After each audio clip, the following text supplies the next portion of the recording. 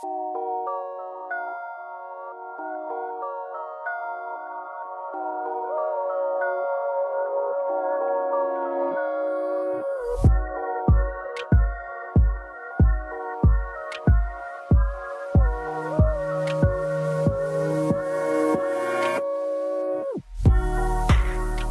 up guys, Chris here from Mainely Mesh, doing the first part of a two-part review series today, starting with the new Thrown Fiber Mesh. I've been messing around with this guy in one of my gamers for a long time now. Wanted to really beat the heck out of it before I gave you guys a full review. So here it is top to bottom. I've got a Maverick Optic U strung up with white Thrown Fiber, the whole kit. So the whole Thrown Fiber system. I've got the black strings all the way around, black shooter, and of course the white nylon with the gold aglets. So taking you through it, I'll start with just the stringing materials.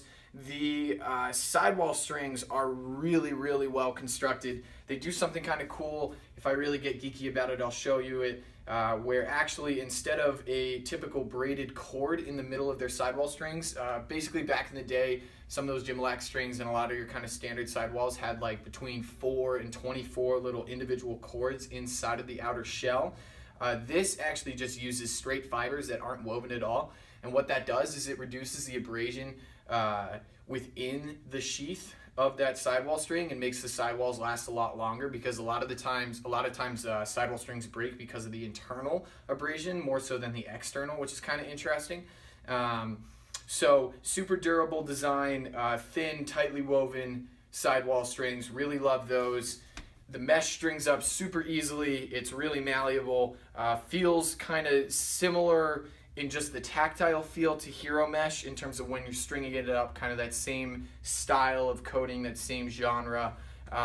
The only issue I had is with the aglets. They don't usually fit in a standard sidewall hole, which I know a lot of people have been bummed about. I was able to jam them in to the sidewall holes here, as you can see. Was able to fit it in, but I think I kind of used my pliers and unraveled it and had to kind of squeeze it back together again. But the shooting string's really interesting, has a nice snappy feel. And then as far as the mesh goes, so it's a really solid mesh. My only issue with it, I'll start with the negative, then go to the positive. My only issue with it is I was a little disappointed in the weave.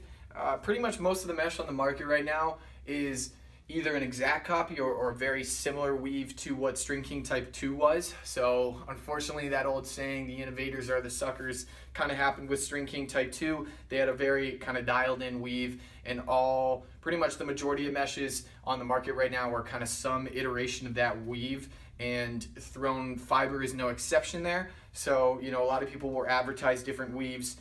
They're all pretty much that same kind of flat weave. I call it a flat weave just because it's kind of woven very cleanly and very aesthetically it's very pleasing, but as you can see, it can have some slight effects when it comes to how it performs in the rain. But other than that, really solid material, nice and light. It's in that kind of 23-24 gram weight class that all of these kind of performance meshes are now. It's got an awesome feel. Nothing too crazy in terms of the elasticity of it, but really this is just a really solid option from Thrown, and it's coming in $2 less than Hero and $7 less than Type 3, $2 less than Type 2. So Joe's doing something kind of cool with the Made in America straightforward weave. The biggest difference between this mesh and Hero Mesh is Hero Mesh kind of had that same Type 2 style, but in the horizontal axis, I believe it's the weft, it's either the warp or the weft. It's a 50-50 shot, I got that right. The material that they use, the polyester that they use, is 75% the thickness as in the vertical, more or less, which gives it its unique feel. This appears to me to be kind of similar thickness in both axes, which gives it kind of a beefier Hero Mesh feel in a way. It still breaks in super soft, but it doesn't have that same kind of bagginess that people associate with Hero Mesh. Although I wouldn't call Hero Mesh a baggy mesh, it does have that slight shift to it. Thrown Fiber doesn't have that, so if you can kind of imagine a Hero mesh that's more like String King than Hero mesh is, if that makes sense. So it's got like the feel of Hero, but kind of the overall shape and consistency of the Type 2. So it's just kind of in between those two is how I would put it. Super light, strings really nicely, like I said. Just overall solid mesh, really consistent when you're out there on the wall. And now I will take you to the segment where I did a little water testing on this. What that type of flat weave does is when you introduce water, it used to be when you introduced water, the nylon would absorb it and it would throw straight into the ground. Now with these flatter weaves, when water's introduced, it kind of develops this film on the surface of the mesh, and what happens is the ball somewhat hydroplanes on the surface because it's floating on that film of water. So you can see when I'm shooting here, my first few shots, I'm kind of hitting my spot in the top right corner, and then after I introduce the water to the stick, you can see I'm kind of missing no more than like 6 or 12 inches above the top right corner, and you can see on the last shot, you can definitely dial it in. So it's not anything that I'd say you'd be playing in a game and you'd really notice all that much. But it's just something that I think manufacturers should keep an eye on going into the future is when you do have that flat weave, it does seem that you actually have a little bit less whip in your stick when it rains than having the same exact amount of whip regardless of condition, which is kind of interesting. So it's a phenomenon I've seen in other meshes before, and I'll do a more in-depth review on it.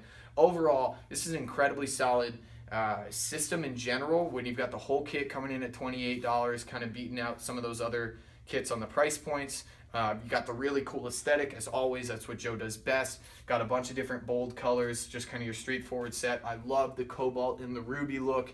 They've got, and I'm sure he's going to have some other cool colors coming out soon.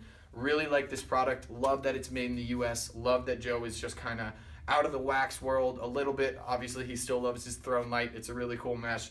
But I'm obviously not a wax guy, and this is really bringing Throne back on the map for me. So make sure you check it out. You can check out more info on his page. Check out his YouTube channel. He does a bunch of cool stuff. And you can snag your Throne Fiber kit and system from our website, mainlymesh.com. Link in the bio if you want to go purchase that. Click right here to subscribe. Other than that, thank you, Joe. Thank you, everybody else. Thanks so much. I'll catch you guys next time.